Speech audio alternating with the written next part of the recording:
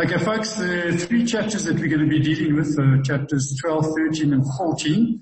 Understanding the Bible, what the Bible is, and developing an effective Bible study. Now, just from your notes, they've got 7 points there why some people do not understand the Bible. Some of these things overlap, but we'll just get a couple of scriptures that sort of line up with them, seeing your exams on notes. First of all, we do not study the Bible. We study with a closed mind. We are hindered by tradition. Some try to prove a point. Some do not love the truth. The Bible in a disorganized manner. So first point there, some do not study the Bible. It says in 2 Timothy 2:15, Paul writing to Timothy says, study to show thyself approved unto God, a workman that needeth not to be ashamed, rightly dividing the word of truth. So the Holy Spirit isn't going to read the Bible to us, not going to just drop the word of God into our minds while we're lying on our bed. There's a bit of work that we've got to do. Okay, some study with a closed mind. 2 Timothy 3 verse 1 to 7 says this, this know also that in the last days perilous times shall come. For men shall be lovers of their own selves, covetous, boasters, proud, unthankful, unholy, lovers of pleasure more than lovers of God, having a form of godliness but denying the power thereof. From such turn away, ever learning and never able to come to the knowledge of the truth. So we sometimes come across people that have got theological degrees, and there's a question mark in our minds afterwards whether they actually are even born again. And so it is possible to study the Word of God. I mean, it's possible to spend time in the presence of Jesus and to be a Judas. So really it's up to us to make sure that we have an open mind. Hindered by tradition. One of the reasons that people do not understand the Bible is that the authority of the Bible has been undermined. Often this has been done by making something else more authoritative than the Bible. He spoke about this. He said to the Pharisees in Matthew 15 verse 6 and 9, thus you nullify the word of God. Their teachings are but rules taught by men. Let's try to get through quickly, just in case we have more problems. Okay, some don't study the truth. Some don't love the truth. They study with closed minds. They interpret the scripture in the light of their own pet doctrines. Some do this to gain popularity and prosperity, tickling people's ears with a palatable gospel that doesn't offend. Paul warned of those who would turn away from the truth to get a following. And in Acts chapter 20, this is what he says, I know that after I leave, savage wolves will come in among you and will not spare the flock. Even from your own number, men will arise and will distort the truth in order to draw disciples after them. Philippians 1 verse 15 to 18, Paul speaks about those that preach Christ out of envy, rivalry, and saying that they preach out of selfish ambition, not sincerely, trying to actually make things worse for him while he's in his chains. And this is their motivation for preaching the Bible.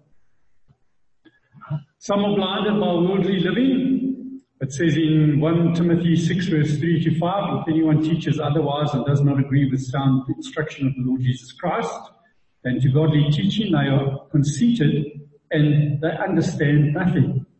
So this is why they don't understand. They have an unhealthy interest in controversies, quarrels about words that result in envy, strife, malicious talk, evil suspicions, constant friction between people of corrupt mind who have been robbed of the truth and who think that godliness is a means to financial gain.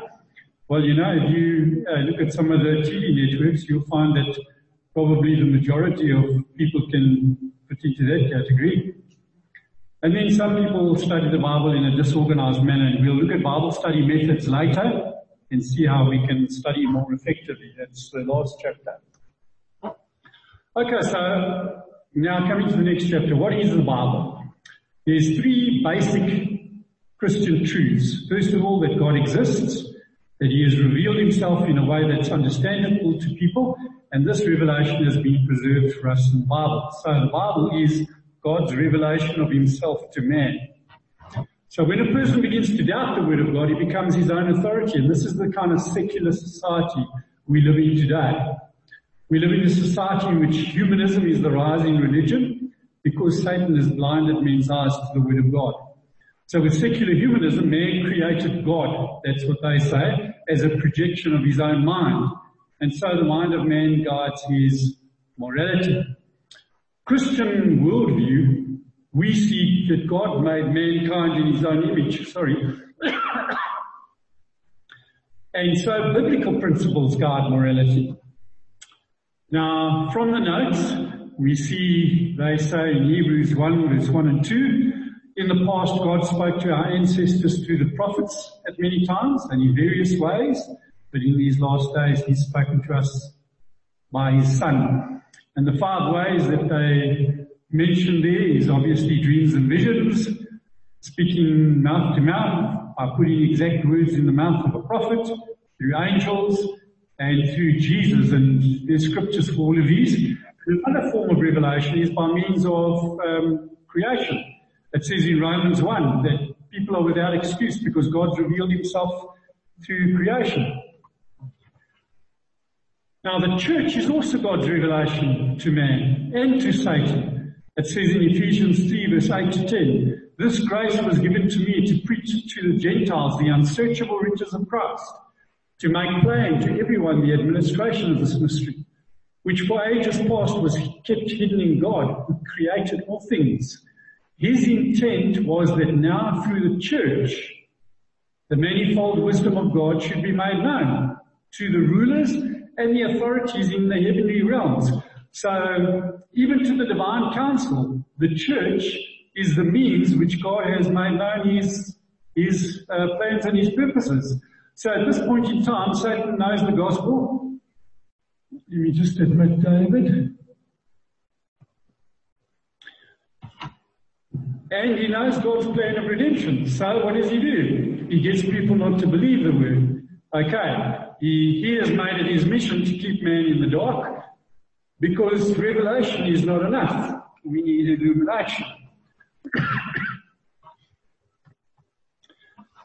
And this we see in 2 Corinthians 4, verse 3 to 4. It says, even if our gospel is veiled, it is veiled to those who are perishing. The God of this age, who is Satan, has blinded the minds of unbelievers so that they cannot see the light of the gospel of the glory of Christ. For God, who said, let the light shine out of darkness, has made His light shine in our hearts to give us the light of the knowledge of the glory of God in the face of Jesus Christ. So revelation isn't enough. We need God to illuminate it. And then obviously we need to appropriate it in our lives. Now coming to scripture, we see Peter says that we do well to pay attention to the Bible because it's completely reliable. And he says we must pay attention to it as a light shining in a dark place until the day dawns and the morning star rises in your heart. So that is until we actually have illumination. And the morning star rises in your hearts, and that is the Lord Jesus Christ. So the purpose of the Word of God is so that the living Word of God can be revealed to us. So you get to the place where you say, the reason why I believe in Jesus is not because of the Bible. I believe in Jesus because I've experienced Him. I believe in Jesus because He's in my life. He's made a difference. And that's the personal testimony, is when the morning star has risen in your hearts. Okay. Paul says this in 2 Timothy 3:16 and 17, all scripture is God-breathed and is useful for teaching, rebuking, correcting, and training in righteousness, so the man of God may be thoroughly equipped for every good work. Jesus said this about the scriptures. Now, Jesus is a historical fact. There's no arguing that, and we'll touch on that a little later.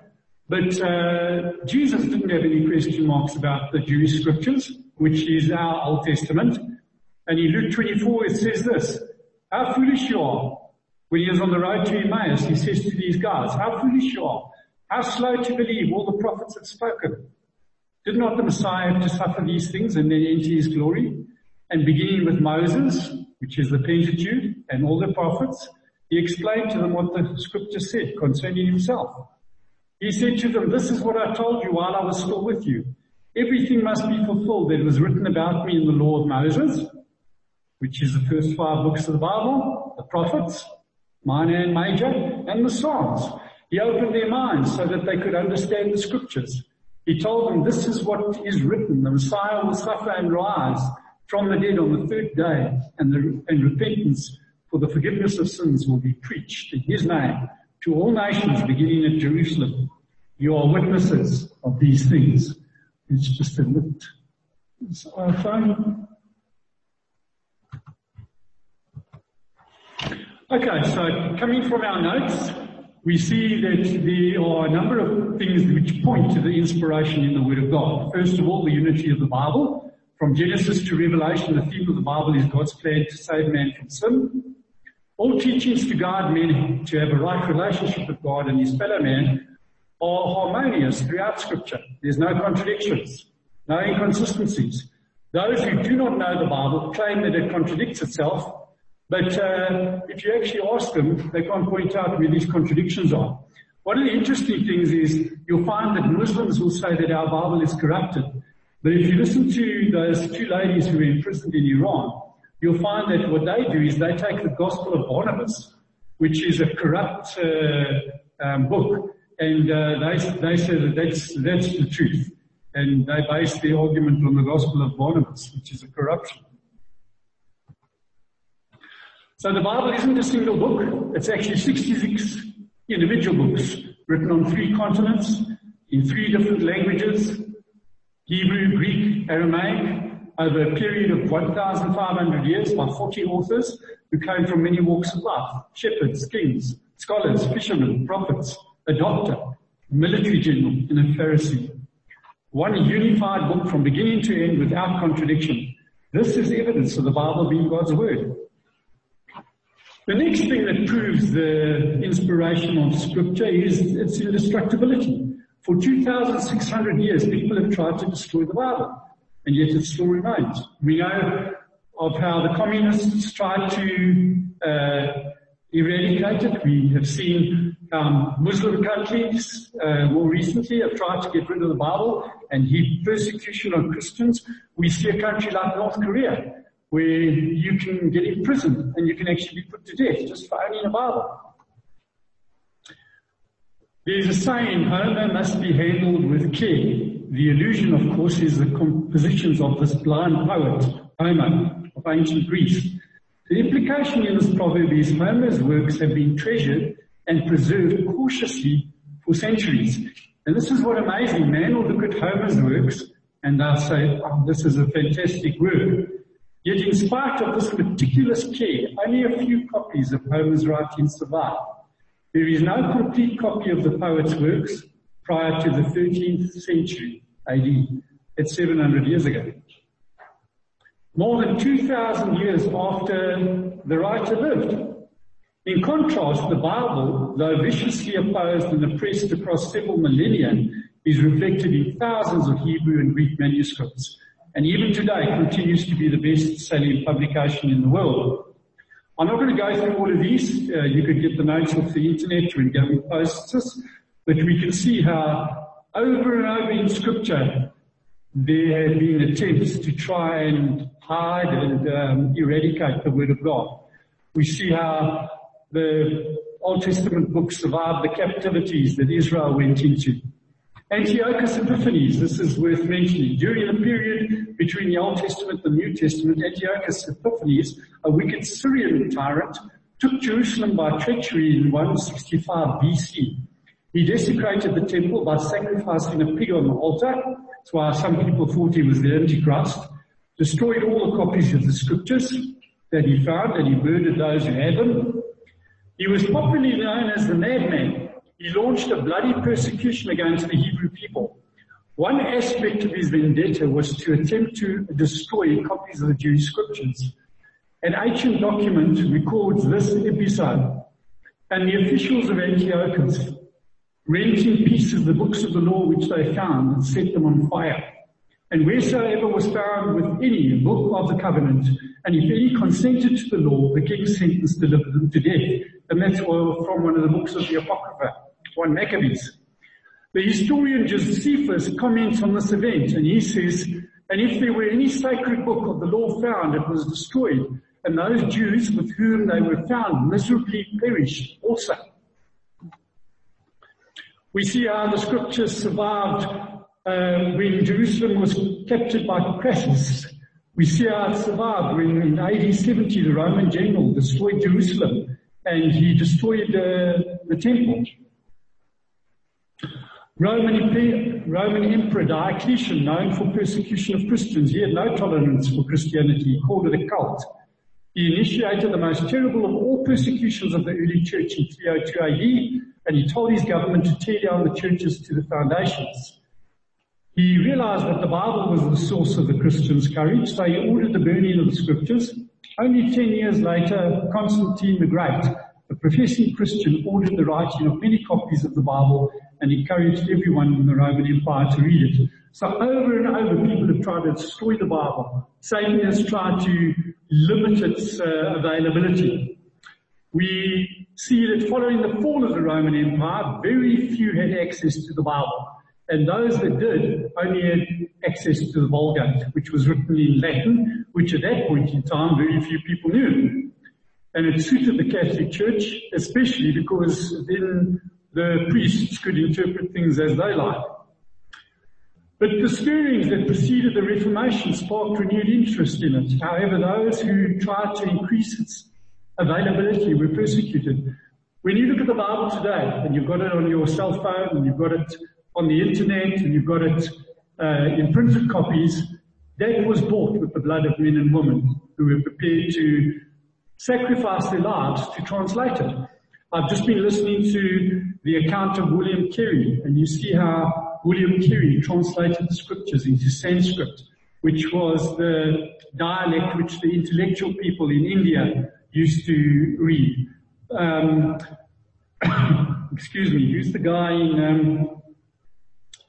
there's another guy from America. He was the first missionary as well. He translated the Bible as well. But these Bibles are still available today. Aaron Judson, that's right. John Wycliffe made the first translation of the Bible into English. And what they did is, he died, but just to show how annoyed they were with him, they had his bones exhumed, they burned the ashes and they scattered them in the river. John Huss was burnt alive in Bohemia because he proclaimed that the Bible was the final authority. So these people who stood up against the false doctrines that were being taught in the church, they paid for it with their lives. And his ashes were thrown into the Rhine. William Tyndale translated the New Testament into English in 1526. It was banned, he was convicted of heresy, and he was burnt at the stake in Antwerp, Holland. The English Queen, Mary Tudor, who was known as Bloody Mary, ordered that anyone possessing a Bible should be burnt, and thousands were martyred during her reign. 5 years after she launched the persecution, she was succeeded by Queen Elizabeth, who ordered 130 editions of the Bible to be published. So over and over, the Lord had ways of counteracting Satan's attempts to destroy the Word of God. The third thing that shows the divine inspiration of the Word of God is the social impact of the Bible. The Bible has made an enormous social impact on society. No work of literature has ever influenced societies more than the Bible. Literally billions of people in history have been touched by the scriptures. Certainly if it were an invention of men alone, it would have no such impact on history. People have been brought out of cannibalism and slavery. Practices like sati and infanticide have been outlawed. Sadly, in our modern day era, as secular humanists have tried to eradicate the Judeo-Christian influence and have certain parts of the Bible declared as hate speech. We have seen it return to barbaric practices like abortion and the parading of perversion as an alternative lifestyle. The fourth indication of its divine source is the historical reliability of the Bible. There are two things that are used to judge whether a document is reliable. First of all, does it contain eyewitness testimony? The New Testament consists of 27 books that were written by authors who either were eyewitnesses to Jesus or interviewed eyewitnesses of him. How early are the copies we have? Any writing of history is judged by how close the writing is to the events it records. The New Testament events all occurred in the 1st century, and all of the writings were written in the 1st century. So one can see how close that is and how accurate it is. The books of the New Testament were written between 55 and 96 AD, and between AD 100 and 200 they were collected and read in the churches. This can be seen, for example, in the writings of Memorise. He mentions all books of the New Testament, except for 3, and he lived from AD 130 to 200. Okay, thirdly, another thing that shows the historical reliability of a document is how many copies do you have. Historical documents are viewed as more reliable if they have more copies. The reason for this is that mass printing wasn't invented until 1440 AD by Johannes Gutenberg. In fact, the first book printed on the printing press was the Bible. Before that, scribes had to copy the writings by hand so that they could be distributed to other areas. The New Testament has been preserved in more manuscripts than any other ancient work. There are over 5,800 complete or fragmented Greek manuscripts, 10,000 Latin manuscripts, and 9,300 manuscripts in various other ancient languages, including all those languages over there. It's from Wikipedia. The historical Jesus. There are 10 non-Christian writers who mention Jesus within 150 years of his life.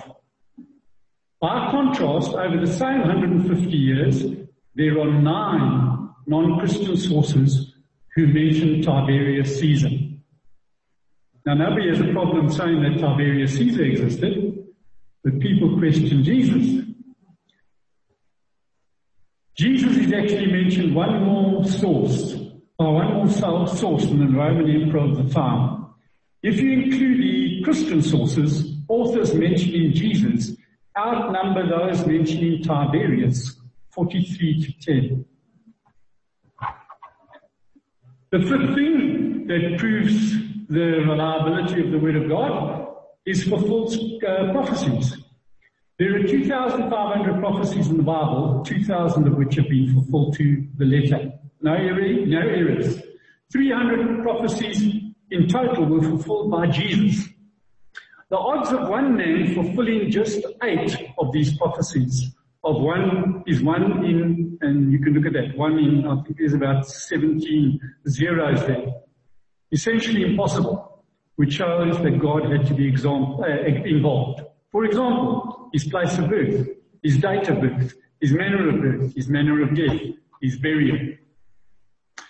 Okay, now coming to the last chapter, which is developing an effective Bible study. Sorry I'm rushing through, just trying to stay on track after that delay that we had. Okay, schedule in time every week just for studying the Word. And folks, forget about the fact that we here trying to do a course and wanting to get some kind of, certificate or diploma, degree, whatever the case may be. Every Christian should study the Bible every week, and we should schedule in time to do it. And a vital element of effective Bible study is prayer.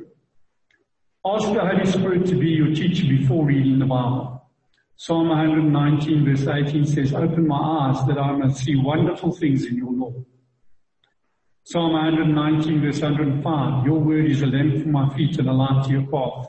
Folks, with what we have as modern day technology, it's absolutely amazing. I've got an app on my phone that, as you can hear, I'm battling with this constant cough. It's one of the side effects of the blood pressure tablets that I'm on. So I've been battling reading. So Bev and I always have the Bible read every night. So I've got this Bible app on my phone, And basically, I'll show you, yeah, you've got the Bible app, you just push there. Chapter 3. Therefore, holy brothers, share in the heavenly calling. So, basically you don't even have to read the Bible. You can have the Bible read to you. And these are apps that it's easy to download. We have absolutely no excuse. You think of people that have been brought up in societies where there has been no Bible, or Christians that had to have one little page of the Bible and they've passed it in amongst themselves, and people that have treasured the Bible. We have the Bible at our fingertips all the time. Okay, now this is the hand method of how to get to know the Word of God. And basically it's just using your 5 fingers on your hand. Basically, the 4 fingers are all used in unison with the thumb. Okay, hear the Bible, meditate upon it. Read the Bible, meditate upon it. Study the Bible, meditate upon it. Memorize the Bible, meditate upon it. There's the scriptures if you want to look them up.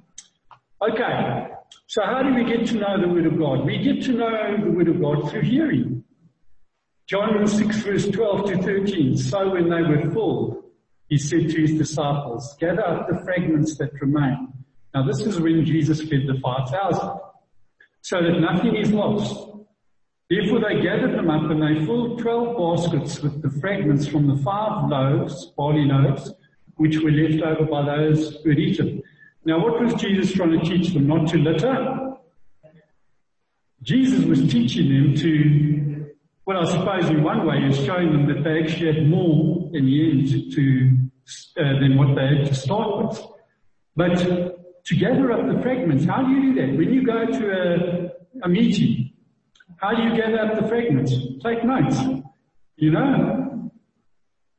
Go over it again. So don't allow anything to be lost, because faith comes by hearing, and hearing by the Word of God. Secondly, we get to know the Bible through reading. Revelation 1:3, blessed is he who reads, and those who hear the words of this prophecy, and keep those things which are written in it, for the time is near.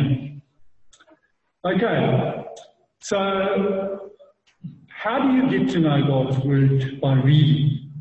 Well, I want to give you a couple of methods that you should avoid. The first one is the box of chocolates.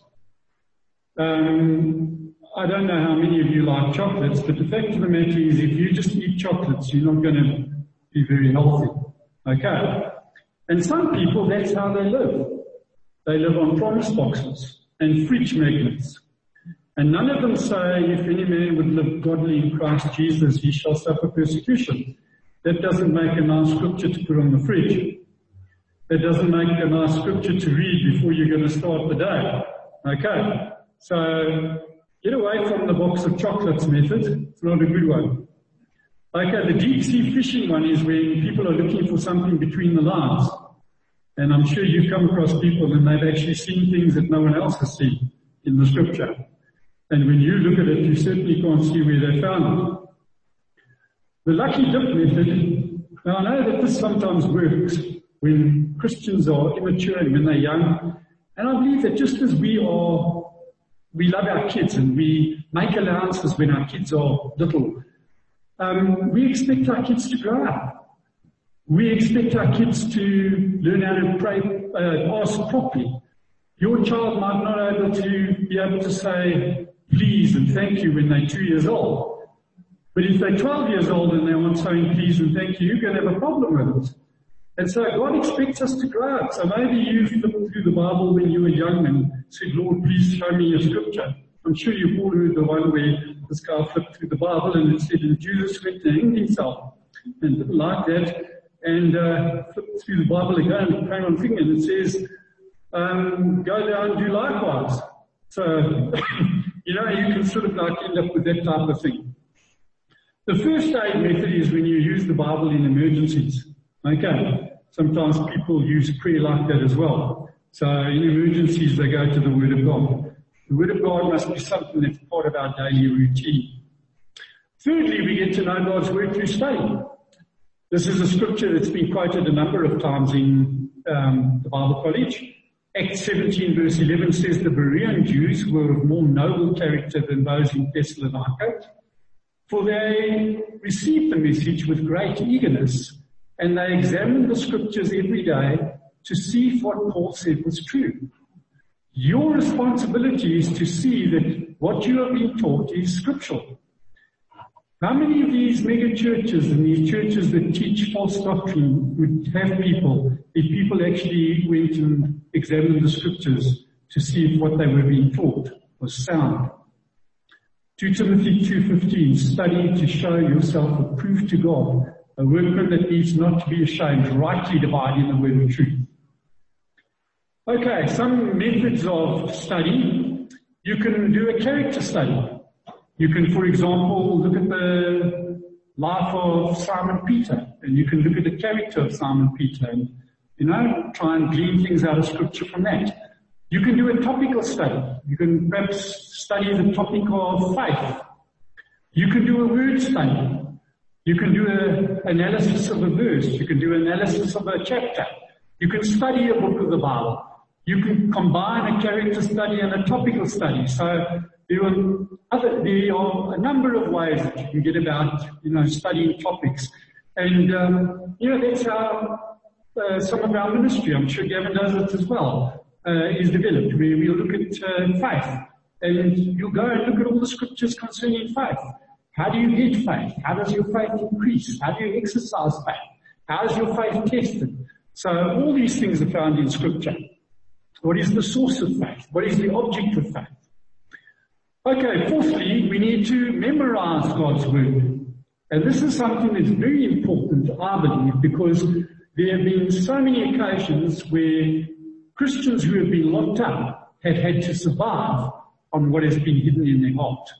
They haven't had any physical word of God. Okay? And so in Proverbs 7 verse 1 to 3, it says, my son, keep my words. Store up my commands within you. How do you do that?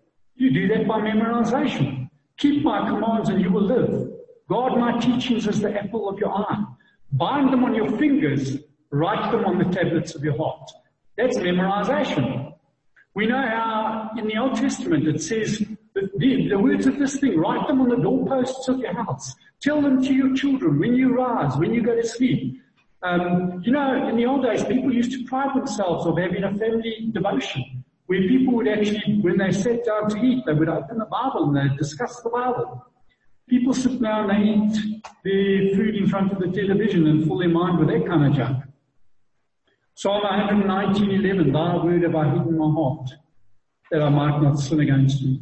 Colossians 3:16, let the word of God dwell in you richly, in all wisdom, teaching and admonishing one another in psalms, hymns, spiritual songs, singing with grace in your hearts to the Lord. That's how vital fellowship is. We're in a situation now where, due to what's going on in the country and in the world, fellowship has been limited. And for a number of weeks, actually 2 months, we weren't able to have fellowship. And they're talking of introducing some rigid methods again. The fact of the matter is, does fellowship mean as much to you as it means to the people in closed countries who put their lives at risk in order to go and meet with other Christians? That's how important it is to have fellowship. That's how important it is to encourage one another. Deuteronomy, I didn't realize I had this verse down. So this is the one I was referring to, verse 11, chapter 11, verse 18 to 21. Fix these words of mine on your hearts and minds. Tie them as symbols on your hands. Bind them on your foreheads. Teach them to your children, talking about them when you sit at home, when you walk along the road, when you lie down, when you get up. Write them on the door frames of your houses, on your gates, so that your days and the days of your children may be many in the land the Lord swore to give your ancestors. If your children don't know the word of God, it's not because they have removed religious instruction from the schools. It's not the school's job to teach them. It's yours. God will hold you accountable if you don't bring your children up in the word of God. And then fifthly, meditate on God's word. And this, as I said, goes hand in hand with the previous methods. Okay, so hear God's word, meditate. Read God's word, meditate. Study God's word, meditate. Memorize God's word, meditate. And you find that the Lord just opens up His word to you and blesses you and gives you insight.